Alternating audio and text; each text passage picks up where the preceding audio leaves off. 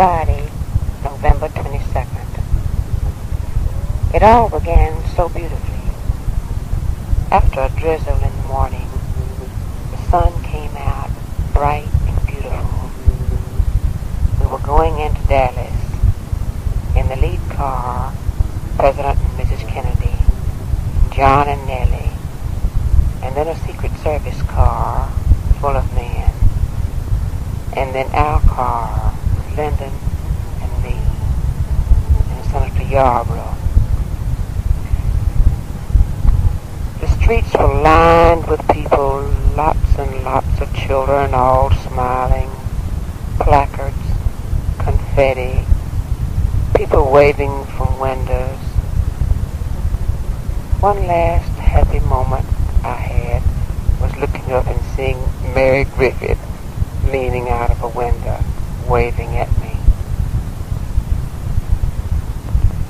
Then almost at the edge of town, on our way to the Trade Mart where we were going to have the luncheon, we were rounding a curve, going down a hill.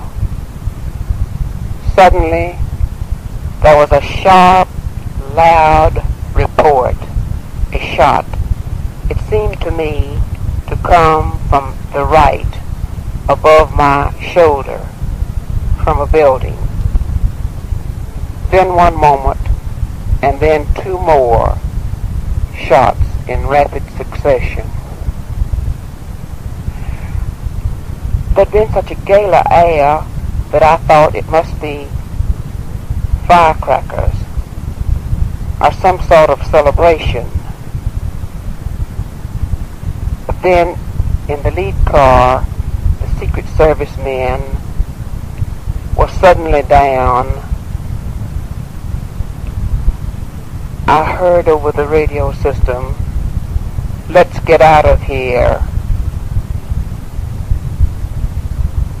An ISS man who was with us, Ruth Youngblood, I believe it was, vaulted over the front seat on top of Lyndon, threw him to the floor, and said, "Get down." Senator Yarborough and I ducked our heads. The cars accelerated terrifically fast, faster and faster. Then suddenly, they put on the brakes so hard that I wondered if they were going to make it as they wheeled left around a corner. We pulled up to a building. I looked up and saw it said hospital. Only then did I believe that this might be what it was. Yarborough kept on saying in an excited voice, "Have they shot the president? Have they shot the president?" I said something like, "No, can't be." As we ground to a halt, we were still the third car. The Secret Service men began to pull, lead, guide, hustle us out. I cast one last look back over my shoulder and saw a bundle of pink, just like a drift of blossoms, lying in the back seat. I think it was Mrs. Kennedy lying over the president's body. They led us to the right, to the left, onward into a quiet room in the hospital, a very small room. It was lined with white sheets, I believe. People came and went. Kenny O'Donnell, Congressman Thornberry, Congressman Jack Brooks. Always there was Ruth right there, Emory Roberts, Jerry Kivett, Lem Johns, Woody Taylor. There was talk about where would we go? Back to Washington? To to the plane, to our house. People spoke of how widespread this may be. Throughout it all, Lyndon was remarkably calm and quiet. He said we'd better move the plane to another part of the field. He spoke of going back out to the plane in black cars. Every face that came in, you searched for the answers that you must know. I think the face I kept on seeing it on was the face of Kenny O'Donnell, who loved him so much. It was Lyndon, as usual, who thought of it, although I wasn't going to leave without doing it. He said, "You'd better try to see if you can see Jackie and Nellie." We didn't know what had happened to John. I asked the Secret Service if I could be taken to them. They began to lead me. Up one corridor, back stairs, down another.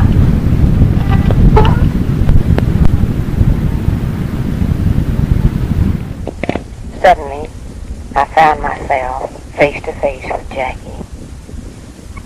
In a small hall, I think it was right outside the operating room. You always think of her, or somebody like her, as being insulated, protected, sort of on levels. She was quite alone. I don't think I ever saw anybody so much alone in my life. I went up to her, put my arms around her, and said something, I'm sure it was quite banal, like, "God help us all," because my feelings for her were too tumultuous to put into words. And then I went in to see Nellie. There it was different, because Nellie and I have gone through so many things together since about 1938. I hugged her tight and we both cried, and I said, "Nellie, it's going to be all right. There's been enough bad that's already happened." It wasn't only the president I was thinking about. It was Kathleen, of course. And Nellie said, "Yes, John's going to be all right." Among her many other fine qualities, she is also tough. Then I turned and went back to the small white room where Lyndon still was. Mr. Kilduff and Kenny O'Donnell were coming and going. I think it was from Kenny's face and from Kenny's voice that I first heard the words, "The president is dead." Mr. Kilduff entered and said to Lyndon, "Mr. President, it was decided that we would go immediately to the airport. Quick plans were made about how to get to the car, who to ride in what. Getting out of that hospital into the cars was one of the swiftest walks I ever made. We got in. Lyndon said, "Stop the sirens." We drove along as fast as we could. I looked up at a building, and there already there was a flag at half-mast. I think that was when the enormity of what had happened first struck me. When we got to the airplane, we entered airplane number 1 for the first time. There was a TV set on. The commentator was saying, Lyndon B. Johnson, now President of the United States. They were saying that they had a suspect. They were not sure that he was the assassin, that the President had been shot with a 30-30 rifle. All the shades on the plane were lowered. We heard that we were going to wait for Mrs. Kennedy and for the coffin. There was discussion about when Lyndon should be sworn in as president. There was a telephone call to Washington, I believe to the Attorney General.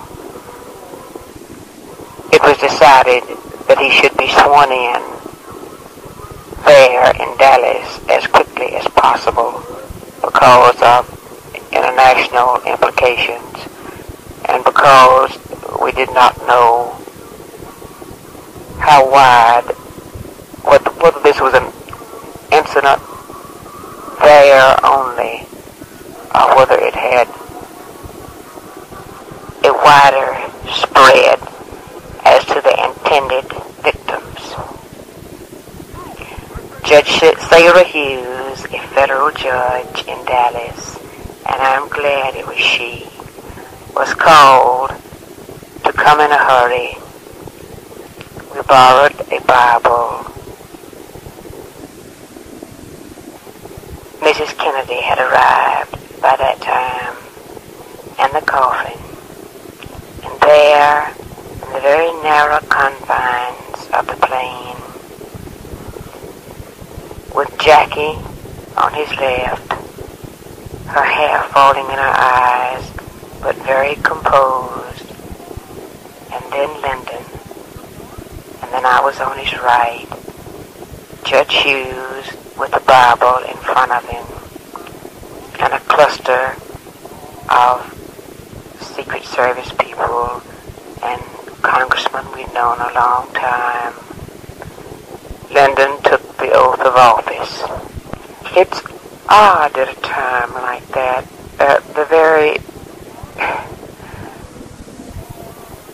the little things that come to you, and the moment of deep compassion you have for people who are really not at the center of the tragedy.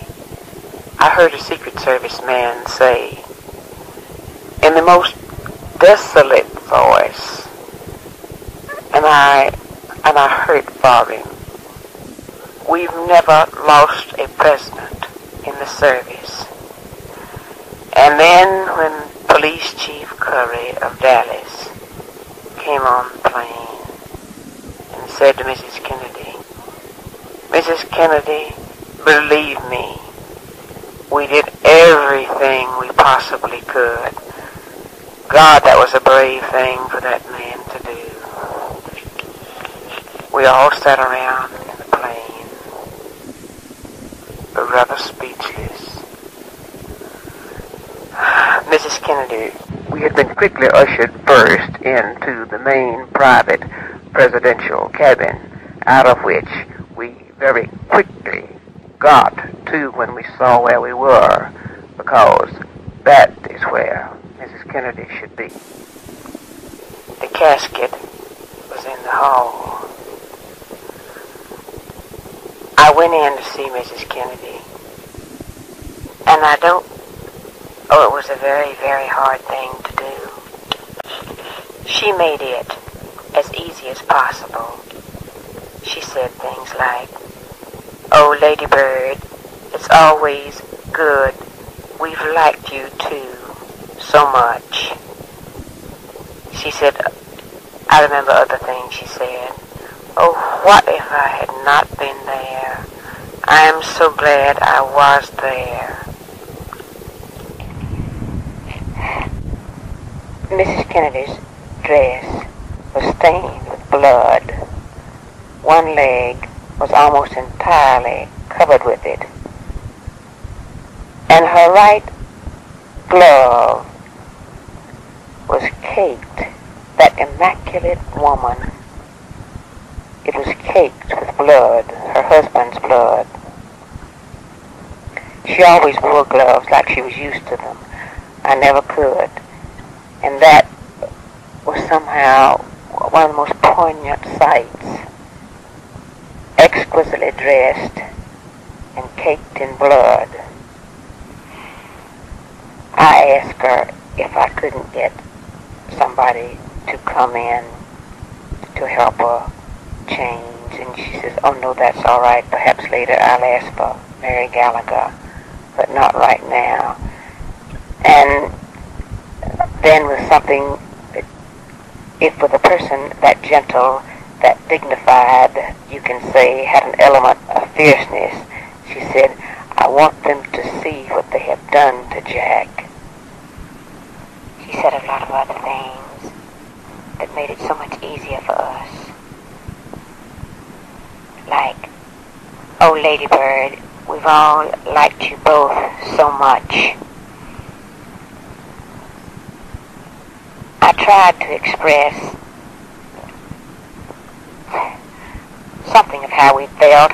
I said, "Oh, Mrs. Kennedy, you know we never even wanted to be vice president. And now, dear God, it's come to this." Well, I would have given anything to help her, and there was nothing I could do to help her. So rather quickly, I left and went back to the airplane, to the main part of the room where everybody was seated. The ride to Washington was silent and strained, each with his own thoughts. One of mine was something I had said about Lyndon in an interview a long time ago, that he's a good man in a tight spot. I even remember one little thing he said in that hospital room: "Tell the children, get a Secret Service man with them." Finally, we got to Washington. There was a cluster of people watching, many bright lights. The casket went off first, and Mrs. Kennedy and the family who had come to join them. And then we followed. Lyndon made a very simple, very brief, and I think appealing and strong talk to the folks there.